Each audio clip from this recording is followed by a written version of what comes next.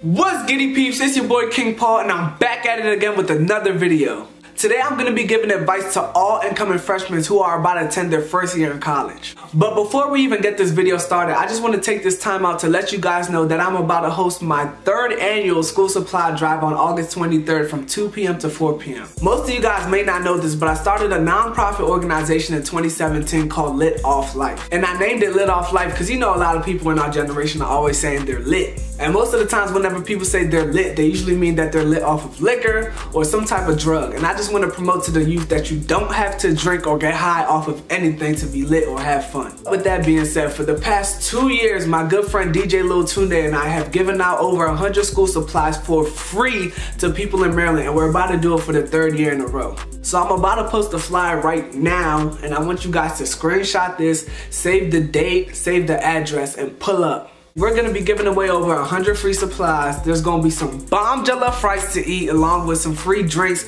and there's gonna be a lot of free prizes as well. So if you know any parent in the DMV area who is going through some financial issues that could use some help with getting their kids some supplies for this upcoming school year, definitely send them the flyer and tell them to pull up. And even if you don't know anybody in need of some school supplies and you live in the state of Maryland, just pull up to kick it with your boy, you know what I'm saying? We can have some fun, eat some jollof rice together, you know what I'm saying? Take some pictures and all that there. But without further ado, let's get this video started. First and foremost, if you are about to attend college for the first time, congratulations for getting accepted. I already know how the whole process of just applying to get into college was stressful and how time consuming and irritating it was, so congratulations on getting accepted to wherever you're about to attend. So now I'm about to give you guys some advice based off of my own personal experiences that might make your journey through college easier. This isn't even a part of the tips that I'm gonna give you to help make your journey through college easier, but first and foremost, face your books. College is nothing like high school where you have several people who are on top of you to make sure that you are on the right path to graduate. There's no guidance counselors or professors who are about to call or email your parents to let them know that you're failing your classes. And there ain't no Parent Connect or any type of way for your parents to stay up to date with how you're doing in your classes unless you give them your log info, and I doubt that you're gonna do that, so you're on your own though. Just make sure that you have self-discipline and you stay on top of your work. Now let's get into the advice. You're gonna be forced to learn this as time goes by, but it's better for you to acquire the knowledge of it now before it acquires you. Just always make sure that you have your priorities straight and learn how to balance out partying and being productive. But don't ever choose partying over being productive. If you have an assignment due the same day that there's about to be a lit function, bro, just choose to just stay back and do your assignment, because the feeling that you're gonna have after getting it done and turning it in is gonna be sensational. And to be honest, you're not really missing anything, because most parties nowadays just be filled with the same people at a different location, and there's always gonna be another lit party the next weekend. And if you willingly go to a party knowing that you have some work due, bro, you're not gonna even be able to enjoy the time at your function, because like the work is just gonna be bothering you in your head. And you might be able to push the idea of missing an assignment to the back of your head while you're turning up, but it's still gonna just pop back up in the front of your head and hit you at a random time while you're turning up. Like, ooh, she throwing that thing back. Sheesh. Wait, did I really decide to not turn in my assignment just to come here? Damn, my GPA about to drop. So always choose your fundamentals over the functions.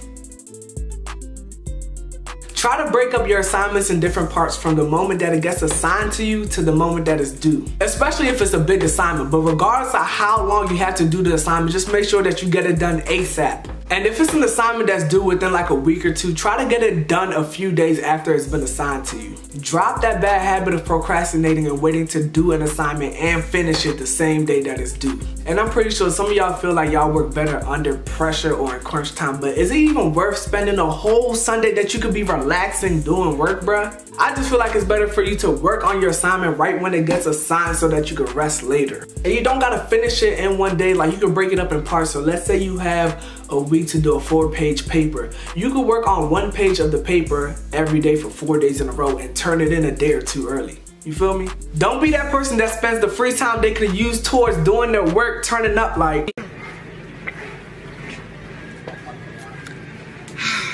just to spend your whole Sunday trying to do weeks worth of work in a few hours until 11:59. Confused as hell, like.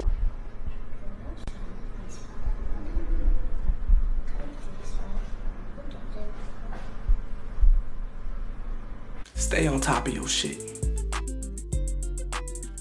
It's real easy to start wandering off and daydreaming in class, especially if you have a boring professor and a long lecture. So try your best to listen attentively and take notes. And when you're taking notes while listening, try to just jot down only the important things and add your own little twist on words, like use slang and stuff sometimes instead of just writing exactly what the professor says. It'll be easier for you to memorize whatever the professor is talking about if you jot down your notes in your own little way.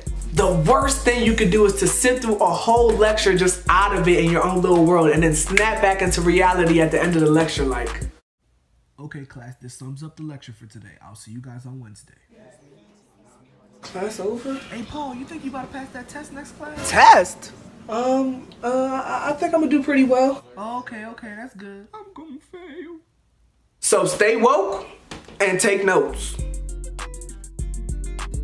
This is the final tip and probably the most important tip that I could give you because college is stressful. I feel like it's a scam too, but we ain't even gonna get into that part today. School can stress you out in so many ways, and it feels like the ways are always back to back. If you ain't dealing with an issue with financial aid, you're dealing with an issue with a bad professor. If you ain't dealing with an issue with a bad professor, your boyfriend or girlfriend is blowing you and distracting you from your work. If they're not blowing you and distracting you, your parents is complaining about something or the other. Like, it's just always something. So make sure that you take some time out to just have some you time. Just take a day out of the week here and there, or just take a whole weekend out of the week just to relieve yourself from some stress and relax. Mental health issues are real, and maintaining your mental health is very important, so make sure that you do so. And that's it. I hope that the advice and tips that I gave you in this video will be very useful to you, and I wish you all the best in your collegiate career. Until next time, toodaloo! Hey my friend, please follow me on all of the apps below, and don't forget to comment, like, and subscribe. Toodaloo!